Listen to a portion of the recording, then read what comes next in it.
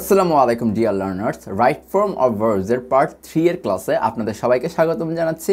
And বরাবরের মতোই আমরা পরবর্তী দুটি রুল শিখে নিব। আমরা পূর্ববর্তী ক্লাসে রুল নাম্বার 1 এবং রুল নাম্বার 2 শিখেছিলাম। সো আজকের ক্লাসে আমরা শিখব rule number 3 and rule number 4। So rule number 3টা কি? রুল নাম্বার 3টা হচ্ছে টু ডু ভার্ব নিয়ে। সো আমরা কিন্তু টু বি ভার্ব নিয়ে শিখেছি, এখন to do verb. To do verb কোনগুলো? ডু, ডিড এবং ডাস। এই টু ডু ভার্বের পরে সবসময় ভার্বের বেস ফর্ম, ভার্বের নাম্বার 1 ফর্ম বসে থাকে। সো টু ডু ভার্বের পরে ভার্বের নাম্বার 1 ফর্ম বসে থাকে। আর টু হ্যাভ ভার্ব, অর্থাৎ রুল নাম্বার 4টা হচ্ছে টু হ্যাভ ভার্ব নিয়ে। এই টু হ্যাভ ভার্বের পরে ভার্বের থার্ড ফর্ম বসে। সো টু ডু ভার্বের পরে ভার্বের 1 নম্বর ফর্ম অর্থাৎ প্রেজেন্ট ফর্ম অর্থাৎ বেস ফর্মটা বসে। আর টু হ্যাভ ভার্বের পরে সবসময় ভার্বের থার্ড ফর্ম অথবা পাস্ট পার্টিসিপল ফর্মটা বসে। রুলস সম্পর্কে আগে জানাটা খুবই দরকার। সো এক্সাম্পলটা আমরা একটু দেখে নিই, তাহলে পুরোপুরি ক্লিয়ার হতে পারবো। দেখুন, ড্যানি ডিড নট, তারপর ব্র্যাকেটে দেওয়া আছে ডিড দ্য ডিড। এখানে ডিড মানে হচ্ছে কাজটা, ঠিক আছে? এই কাজটা ড্যানি করেনি, ঠিক আছে? ডিড মানে এখানে কাজ বোঝানো হচ্ছে, DEED, এটা মানে কাজ বোঝানো হচ্ছে। So Danny did not did the did. এখানে খেয়াল করবেন, ডিড নট, এখানে ডিড কিন্তু একটা to do verb, do did does to do ভার্বের অন্তর্গত। সো ডিডটা এখানে একটা টু ডু ভার্ব। যেহেতু এটা একটা টু ডু ভার্ব, তার মানে এর পরে যেটা থাকবে সেটা অবশ্যই ভার্বের বেস ফর্মে বসবে। তার মানে টু ডু ভার্বের পরের যে কোনো ভার্ব তার বেস ফর্মে বসে থাকে। সো ডিডের বেস ফর্মটা কিন্তু ডু, ডিডের বেস ফর্মটা আমাদের ডু। তার মানে এখানে হয়ে যাবে আমাদের অ্যান্সারটা Danny did not do the did, Danny did not do the did, that's it.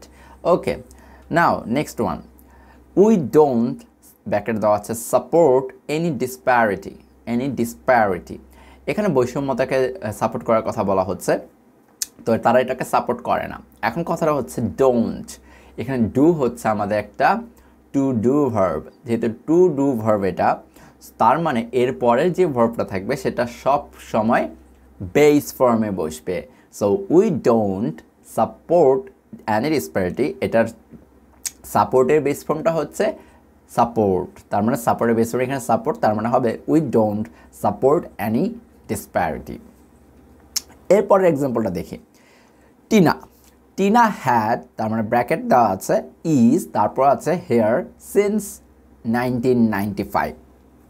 এখানে একটা জিনিস খেয়াল করুন, কি সেটা হচ্ছে হ্যাড কিন্তু একটা to have verb. Rule number 4 আমরা পড়েছি, টু হ্যাভ ভার্বের পরে সবসময় ভার্বের পাস্ট পার্টিসিপল ফর্ম ব্যবহৃত হয়। টু হ্যাভ ভার্বের পরে সবসময় ভার্বের পাস্ট পার্টিসিপল ফর্ম ব্যবহৃত হয়। সো টিনা হ্যাড, এখন ইজের পাস্ট পার্টিসিপল ফর্ম কি? যে কোনো অক্সিলারি ভার্ব বা টু বি ভার্বের পাস্ট পার্টিসিপল ফর্মটা হচ্ছে বিন, BEEN, বিন। তার মানে হ্যাডের পরে আমার আসবে Tina had been here since 1995, Tina had been here since 1995। Clear? So ইজের past participle ফর্মটা হচ্ছে বিন। ওকে, এরপরে আসি, দেখুন আমাদের পরবর্তী এক্সাম্পলটা হচ্ছে শি হ্যাজ, ব্র্যাকেটে দেওয়া আছে হ্যাজ, তারপর হচ্ছে হার মিল। এখানে যেহেতু হ্যাজ আছে, তার মানে পরবর্তী যে ভার্বটা আছে সেটা অলওয়েজ পাস্ট পার্টিসিপল ফর্মে বসবে, মানে ভার্বের 3 নম্বর ফর্মটা ব্যবহৃত হবে। সো আমরা বলতে পারি শি হ্যাজ, তারপরে এই হ্যাজের পরিবর্তে আমরা লিখতে পারি had, she has had her mill, she has had her meal, that's it. Okay, now BTB has telecast the news। এখন একটা জিনিস খেয়াল করে দেখুন, BTB has telecast the news। এখানে টেলিকাস্ট হচ্ছে আমার ভার্বটা, এখানে কি চেঞ্জ আসবে? অবশ্যই চেঞ্জটা আসবে হ্যাজের কারণে, past participle form. So has এখানে কিন্তু আমার একটা to have verb, R rules অনুযায়ী টু হ্যাভ ভার্বের পরে আমাদের পাস্ট পার্টিসিপল ফর্ম ব্যবহৃত হয়ে থাকে। তার মানে টেলিকাস্টের পাস্ট পার্টিসিপল ফর্ম বসবে। এখন কথাটা হচ্ছে টেলিকাস্টের পাস্ট পার্টিসিপল ফর্ম কি? মজার ব্যাপার হলো টেলিকাস্টের দুটো পাস্ট পার্টিসিপল ফর্ম আছে। একটা হচ্ছে টেলিকাস্ট নিজেই এর পাস্ট পার্টিসিপল ফর্ম, এবং আরেকটি হচ্ছে টেলিকাস্টেড লাস্টে ইডি যোগ, ঠিক আছে? সো দুটোই যদি আপনি অ্যান্সার করেন দুটোই হবে, এক্ষেত্রে কোনো সমস্যাই হবে না। So BTV has telecast the news অথবা BTV has টেলিকাস্টেড the news. So এই হচ্ছে আপনার রুল নাম্বার 3 অ্যান্ড 4, যেটা কিনা টু ডু ভার্ব এবং টু হ্যাভ ভার্বকে কেন্দ্র করে। সো আমরা পূর্বের ভিডিওগুলোতে আমরা জেনেছিলাম ভার্ব সম্পর্কে, যে ভার্ব কোনগুলো কোন ক্যাটাগরিতে পড়বে। তারপরের পার্ট 2তে আমরা জেনেছি দুটো রুলস সম্পর্কে, যেটা টু বি ভার্বকে ঘিরে, এবং পার্ট 3তে আমরা জানলাম টু ডু ভার্ব এবং টু হ্যাভ ভার্বকে নিয়ে কিছু বিস্তারিত। সো আমরা পরবর্তী ভিডিওতে আরও কিছু রুলস নিয়ে আলোচনা করব।